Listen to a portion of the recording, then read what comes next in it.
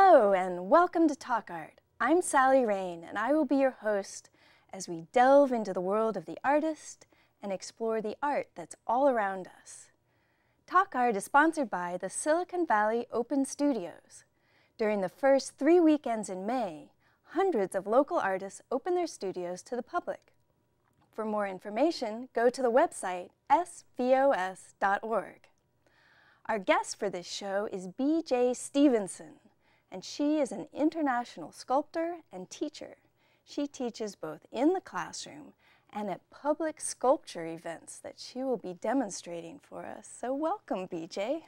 Thank you. How are you? I'm doing very well, so I'm excited to hear about sculpture. So tell us a little bit about what inspires you. Mostly the stone inspires me. And how does it inspire you? Is it the shape of the stone or the patterns in it? it's the energy of the stone. The energy? Yes. I can walk by a stone, and if it has no energy or it doesn't talk to me, then I just walk by it. But if I come near a stone and it starts talking to me, then I stop and listen. And that's how I pick my stones. So you create a connection with the stone before you even start sculpting. Very interesting. Oh, and does yeah. do you actually hear the voice of the stone? Yes. In your mind? Wow, that's very interesting. Well, you wouldn't have a relationship with somebody you had no connection at all and you couldn't hear and talk to or have anything to say. Exactly. So I don't have a relationship with stones that don't talk to me. Beautiful. That's great. And I suppose if you're going to spend so much time with a particular piece of stone that you might as well have a good relationship. I have to. Yes, excellent. So what is your background? How did you begin sculpting? Well, I didn't want to clean house, so I took classes.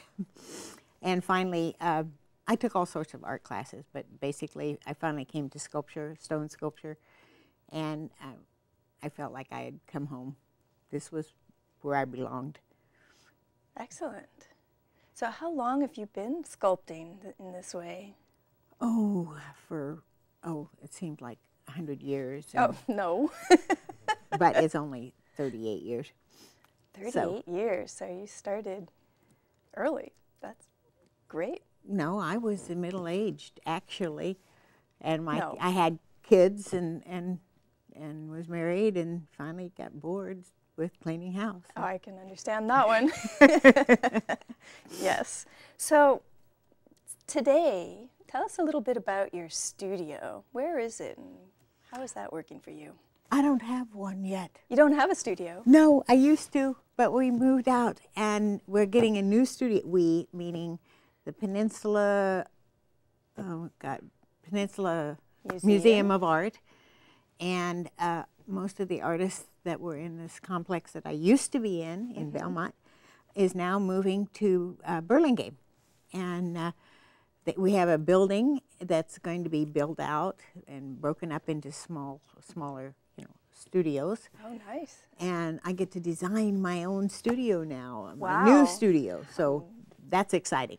That's great. So what plans do you have? What are you going to include in your studio? Well, I have to have work tables for students and space for the uncarved stone, Right. and all the materials. And then I will have a show space for the finished sculptures, the small ones, not the outdoor ones, Right. but the smaller ones. Excellent. Wow, lucky you to get to design your own studio from yes. scratch. And you'll be working in a space where there are other artists, sort of in a collective environment? There'll be a museum, and then there will also be probably 35 or 40 other artists in this complex. How And exciting. we'll have shows, and we'll be having a Silicon Valley Open Studios probably next year in the new place. So Excellent. looking forward to that. So tell us a little bit about how you choose your stone. How do you go about finding them? I go to different sculptors who order it by the ton, actually by the 8 or 9 or 10 tons of stone. They take what they want, and then they sell it to the rest of us. And I go over there, and like I said, the stones talk to me. So if I walk around looking for a stone and nobody says anything, I go home. Well, you brought some images of some of your indoor sculptures. So why don't we take a look at those now? All right. Tell us a little bit about the ones that you brought. That's burning bush. And when I was carving that sculpture, a friend of mine came down and said, "Oh, that looks like the burning bush." And I said, what do you mean burning bush? You know, you know, where God told Moses what he was supposed to do. And wow. I stopped carving, didn't carve it for 6 months, but finally got back to it. It's beautiful. So you have brought some tools in, and you're going to show us a demonstration of how you create, or how you use the tools. Yes. And also show us how you teach. All right. So why don't we start that now? All right, very good. Yeah, I'm looking forward. I have never sculpted before, and I am going to get my very first sculpture lesson. I'm very excited. Okay. The first thing you do is meditate with the stone, or connect whatever way you choose to do that. Then the next thing you start is with an aggressive tool. This is a pointed tooth chisel, and it does more aggressive type carving, like that. And it makes grooves as it carves, which help take off the stone that you don't want, because you just take off things you don't want. And then you go to the next tool, which has a flat tooth chisel, to kind of help smooth it down. Because when you're carving, you carve it all with one tool, the whole thing. The whole sculpture gets carved with. And you turn it over, and you look at this side, and you carve it, and then you come back, and then you start with the next tool, and you carve that all the way around. But it's important how you hold the tools. A chisel is held in the middle, like this, and a hammer is held in the middle around the fattest part. By the way, this is a really old hammer. It's my lucky hammer, so I brought it tonight. And you do the smoothing out process. Then if you have little corners that still have some things in it, you use a flat chisel to kind of clean up the lines. And you work on it like this. And then when you've finished all the roughing out, and you know exactly what it's basically going to look like, you start rasping. And this is a cabinet rasp. People use it on wood, unless you're a stone sculptor. And then you use it on the stones. And you go backwards and forward, not sideways. Sideways doesn't do anything but scratch the stone. So you do it backward and forward, and it will smooth it down even more. And then there's these are Italian tools, and they're the backbone of any sculptor's tool room, because they rasp. And rasping means smooth it down. You can do a lot of shaping with this. Then you go to the next step, and another tool, smaller, means finer. So you get a smoother line with this. You go over it and over it. So it looks like you start out rough, and then you go to smoother and smoother tools, and that's how you get it smooth? Yeah. And when you go through all these tools, then you can get down to, this is my diamond tool. And it has little industrial grade diamonds put into this. And it does a very smooth, fine job of rasping, or sanding, rasping. And then you start the sandpaper process. And sandpaper process is a long process. You start with about a 60 grain sandpaper, and you sand all over, and sand until there are no more scratches except the ones you put in with the sandpaper. And then you go to the next, which is probably about 120 grit. And the grit tells you how many pieces of sand per square inch. So the coarser the sandpaper, the less amount of grit in it. So this is a 120, and that will do a certain sanding. And then you notice it changes color because these are wet dry sandpapers. And I would dip it in water and sand with it because it gives me a smoother finish, a better sanding job. And I go through 6 different sandpapers in this. I start with probably 200, and I go up to 1,500 grit sandpaper. And when that gets all finished with the sanding all over, and there's no scratches, there's nothing, then you can start the polishing process. And that you do with the polishing compound. And in the video, you will see more of this. You can also use power tools, but I showed you the tools that people used before electricity. So this is what we use when we don't have power. So, Sally, would you like to come over and yes, definitely. learn how to carve? I am ready. So this is what you do in your public sculpting experiences. You take people like me who have never sculpted before and you show them how to use the tools? Yes, sometimes they're not so cooperative, so I have to talk them into it, but yes. Okay. Grab the tool. Hold it in the middle. Yes. Now, do you know, you never do this. Do you know why you wouldn't do this? See the thumb? You hurt your thumb. Well, if you miss this and you hit here, ouch, you'd break the thumb. Don't want to do that. No, so you do it like this. Then if you miss and hit, it hurts, but it doesn't break anything. Doesn't break anything. Ah, good Okay. tip. So thumb straight.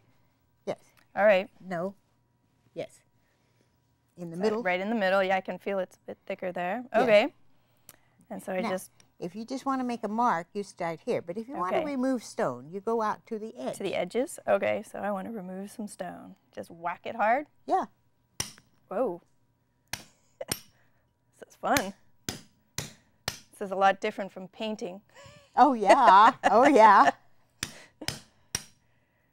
But you see, on painting, you can put it back. Or you can paint over it. Right, you paint over. You can't paint. If it's gone, it's gone on the stone. This is fun. Okay. So I could come to one of your public experiences and do this? Oh, yeah. Excellent. You want to try another tool? Yes, please. Okay. Okay, what's next? This is the rasp. Okay, it's pretty rough. Yes. How do your fingers, like, not get all ripped up by well, it? they're tough. You're tough. I'm Okay, tough. I'm not tough. I know. But, okay. Okay, so what Turn do I it do? over. All right, so the rounded side down. As you get more. Okay, and just, oh, that's not too sideways. bad. Back. Yes, there. I see. I could do this all day. This is fun. Yes. But after a while, it gets a little bored.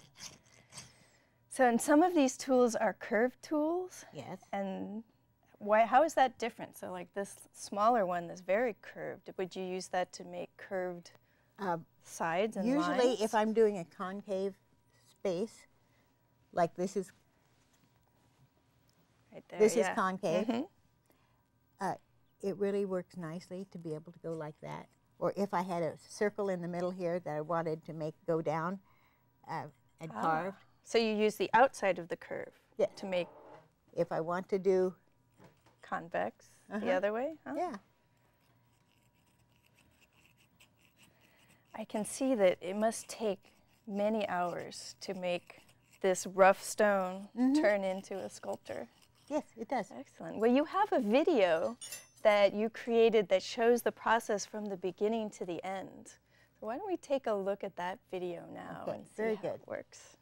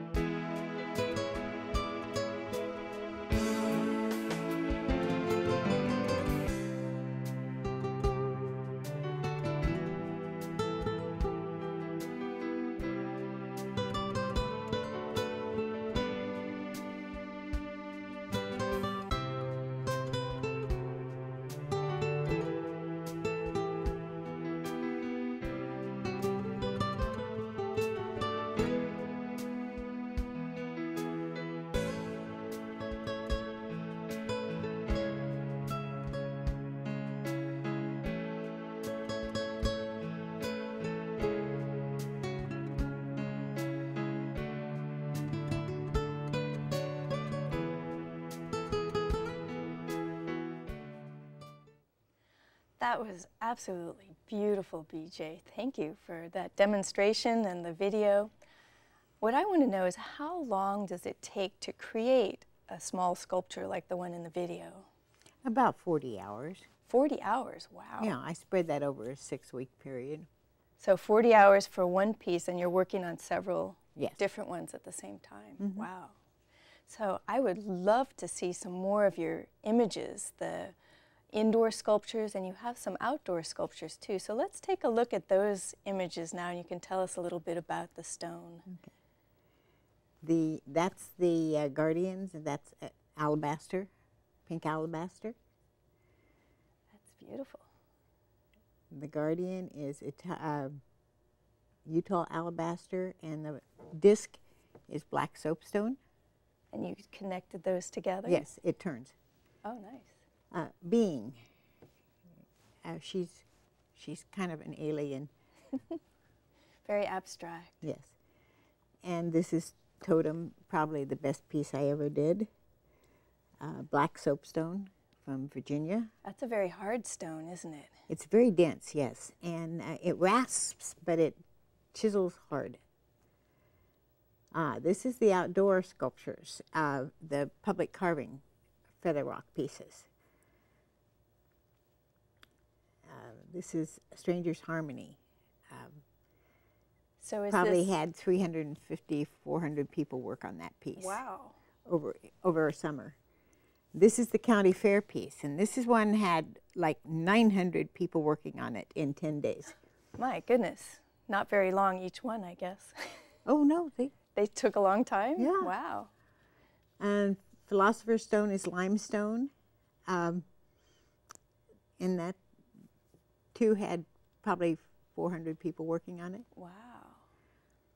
And this is how it works.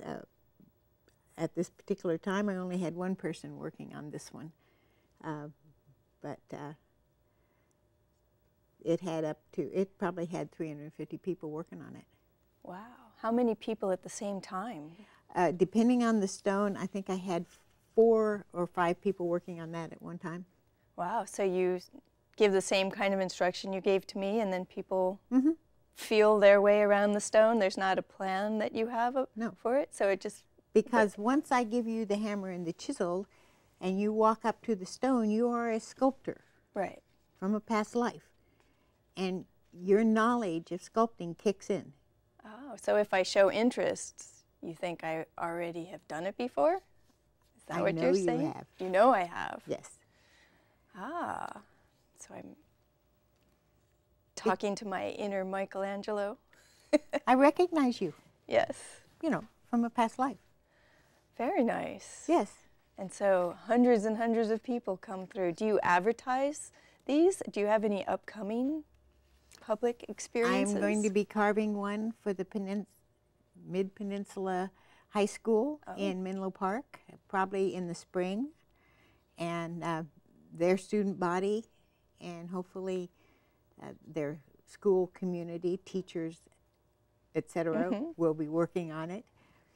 And that's the only one I have coming right now. So, but people can find out about them and just show up? They don't need to make an appointment?